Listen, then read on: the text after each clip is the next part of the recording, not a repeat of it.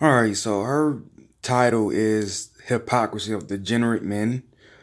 I looked up the word degenerate to make sure that I wasn't going against something that I was assuming was out of place meaning or something like that. But as far as I can see, the most I can think she meant was that someone was corrupt or whatever. So that's what I'm going with, and I still don't think her point in using that into what she's trying to say is accurate. Now, I only seen a minute of it, so a lot of it I'll be going off the top of the head, but let's get into it. Greetings, my ladies. So, men online really like to criticize women for a lot of the problems that are going on in society. They like to say, feminism. Feminism is causing everything horrible. Now, right off the bat, I've heard this before, and again, women, we're not saying you very specifically. All women are the problem for all problems. That's not what's being said. The general thing that's being said is, and she used the word feminism. I think she's referring to the channel Turd Flinging Monkey, and he doesn't even say all women are the reason for all problems. He simply says if we can get a better, much better situation by just simply doing something as far as take away women's rights. And he gives explanations for that. He doesn't just pull it out of his ass. He actually gives explanations for that. But to go back on a general sense and to piggyback off that a little bit is, yes, if you put it back into a perspective of, since men are going to be required to do things to handle any problems or any situation, then we are to start with men and everything will fall back into place. So when guys say women have this kind of rights, women do this and that, blah, blah, blah, they're not literally saying women are the problem for every single thing that goes on. It's just the fact that we're catering to women so much causes a lot of the things that are bad that are happening in our society. In society. And that completely absolves any responsibility that a guy would have in any situation. And I mean, they criticize these aspects of feminism, such as allowing women to vote, allowing women to go to college, allowing women to work, and all of these things for the decline of society. All right, now let's think about those three things. Women, as far as women voting, right? So going back to Turf Flinging Monkey, he said that when women vote, most women voters tend to vote for things that'll, like welfare, affirmative action and stuff like that, that will get women into these situations, and it's without called. I don't want to quote them too much and make it sound right, but without deserving it or earning it, basically. Um, and college, going to school.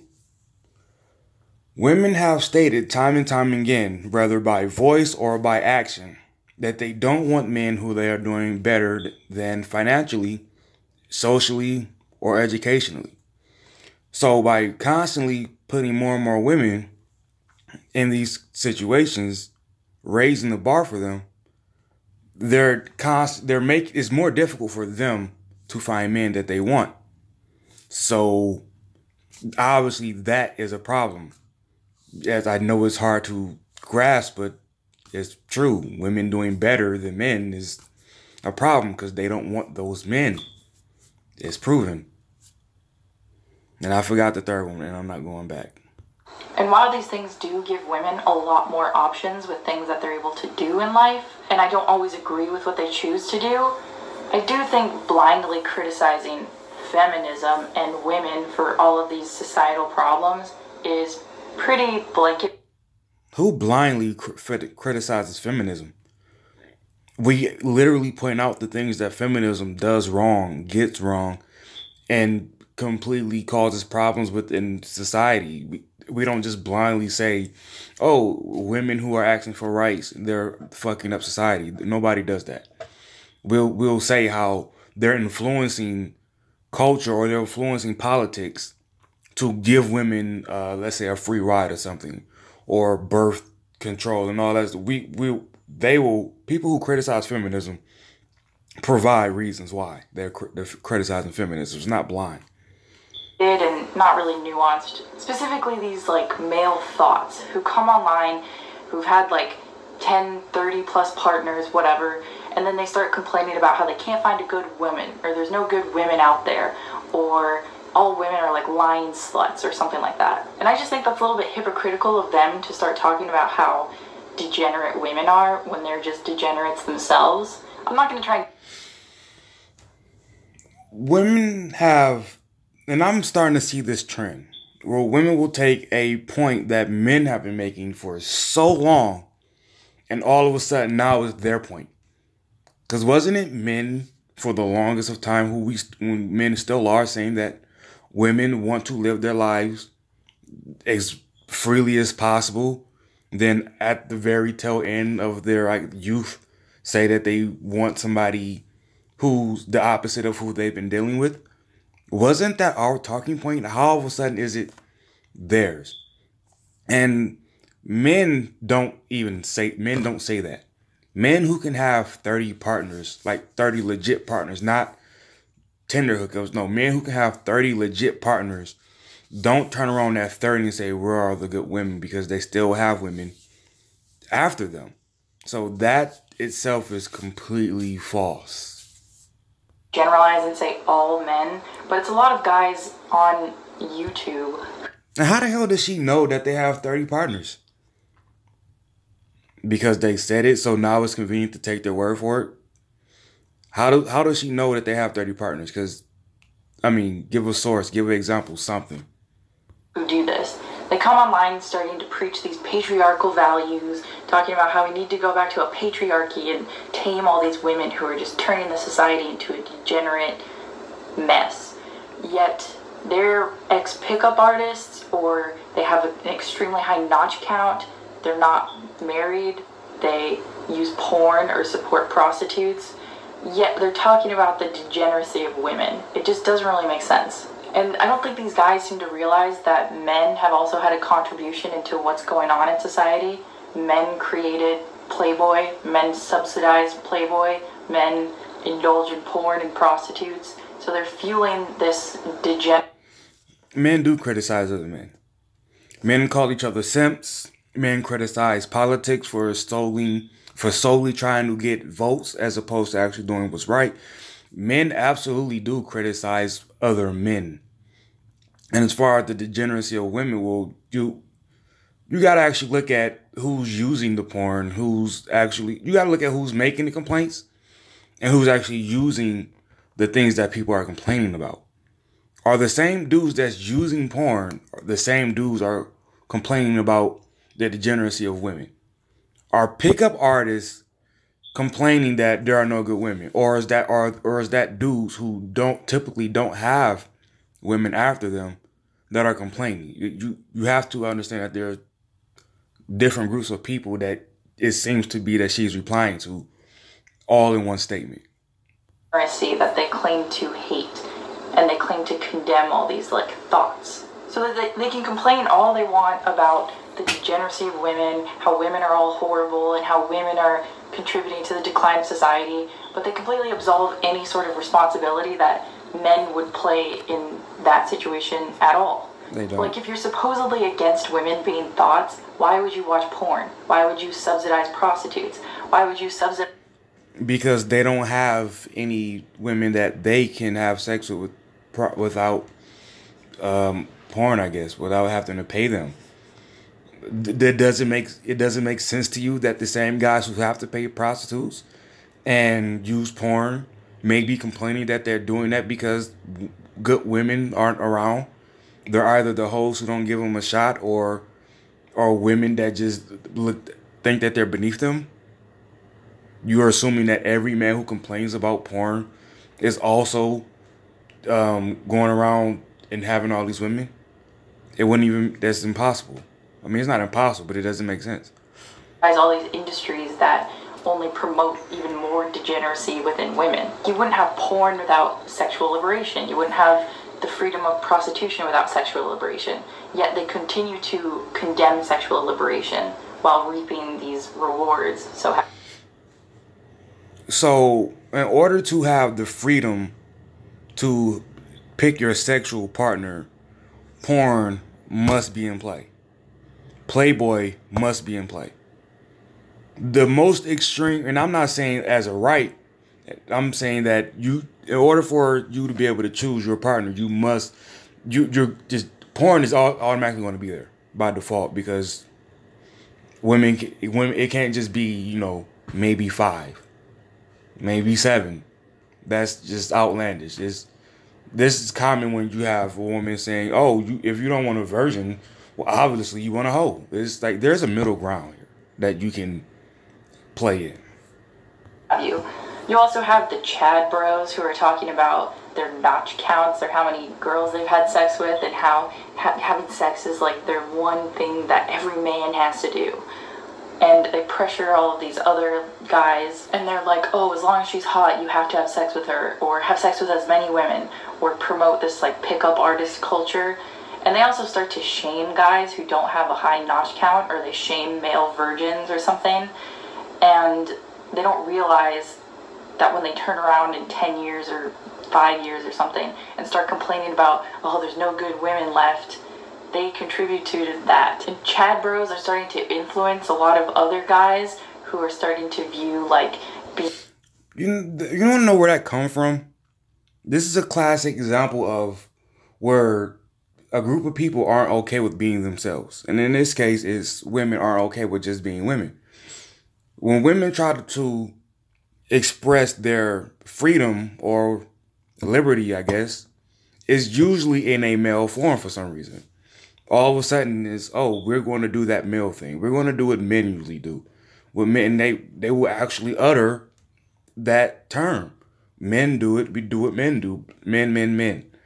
Just because men think a certain way doesn't mean you have to operate exactly like men, or how men want to be free and liberated. I don't understand how being free means you must operate in a masculine manner.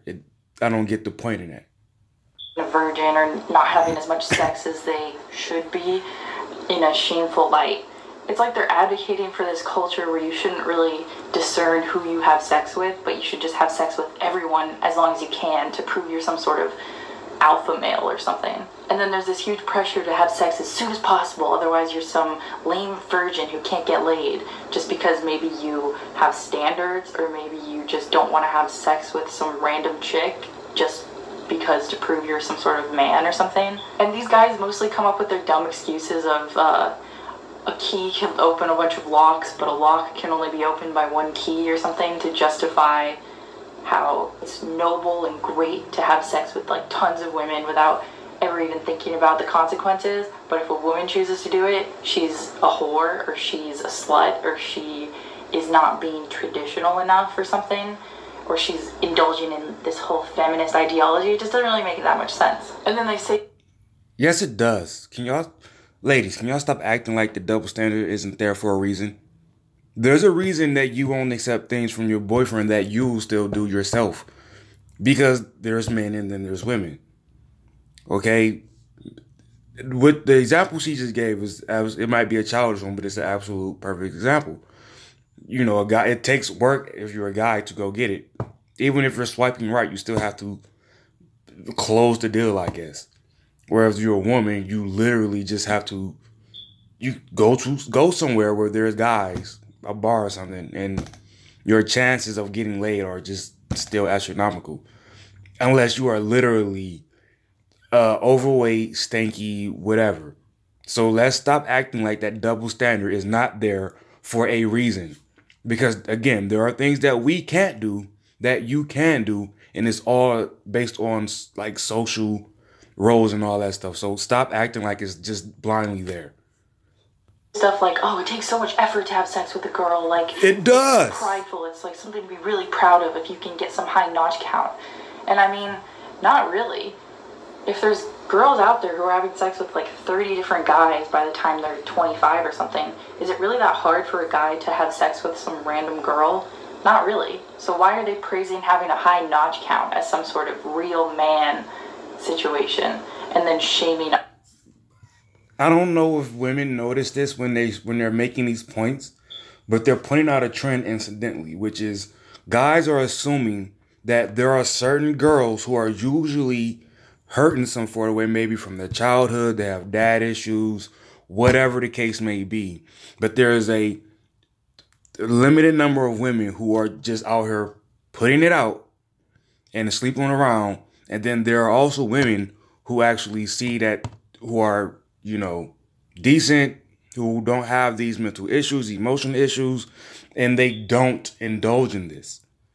That's the thought that you have when you're talking in this way. That's the trend you're incidentally pointing out here. Others who don't. Then these male thoughts or these Chad bros reach like 30 and they start complaining that there's no more good women left and that they're all sluts, and that's just because that's all they've ever interacted with. They've only been trying to get their notch count or find the easiest lay or find some chick that they can just hook up with and then ghost. I forget what they say. They say pump and dump or something. So perhaps they have had multiple STDs. Maybe they have a few bastard children running around or something. But they choose to blame women for all of this in society. You can say that these women had horrible taste and that women are the gatekeepers of sex or something, but men do have a say in what goes on. Are we just going to say that men can't really choose what to do and they all have to succumb to their monkey brain or something? They can choose, and they're choosing to, while it's at its peak, get their hormones, sow the royal oats, as they say. That's what they're choosing to do. But again, does the choice men make directly mean that women have to make it too? That's pretty much what it's going to boil down to if you're going to make this point. Seem to be exempt from any sort of responsibility in these situations nowadays, with these videos propping up saying women are the cause of this, feminism destroyed family, feminism destroyed all this stuff, but it doesn't acknowledge what contribution men had in this. Especially the guys who like to blame single mothers a lot and blame them for the complete collapse of society. Who's causing these single mothers? Who's having sex with these women and then abandoning their kids, essentially? It's not only the woman. The guy had a play. No, it's not only the woman. And I make this point again. Ladies, that we're assuming that guy that left his family, left his child, is a piece of crap, right? We're criticizing your decision to sleep and have a kid with that guy because we're assuming you're not a piece of crap. Now, the only other option is that we can make on assumption is that you yourself is a piece of crap. So which one do you prefer us to assume you're not a piece of crap and say you shouldn't have made that bad decision to sleep with that piece of crap? Or should we see you as a single mom and go, yep, there goes that piece of crap with her piece of crap kid. Where's the piece of crap dad? They don't know. Of course they don't know, because it's just a bunch of pieces of crap. Which one do you prefer? It too. And if you're just absolving him from any sort of responsibility with these single mother situations, it just doesn't seem fair, really. Because if he's allowed to go around and be a thought, maybe have 3 different kids out there, and then 3 different if he's making children, y'all do understand we call him a piece of shit. We're not absolving him from responsibility. We're telling you not to sleep with that guy. We're telling you not to make that decision. Mothers. So it just doesn't seem fair to place all the blame on them when it's the thought's fault for just doing that. These guys just seem like they're scapegoating with women's liberation or feminism and all these other things, or women being sluts and women being the gatekeepers of sex and all these things, and how it's so easy for a woman to get laid. But they completely acknowledge the guys who are contributing to this as well. And while I do advocate for women to make better decisions, the guys out there who are doing this are also contributing to the decline of society.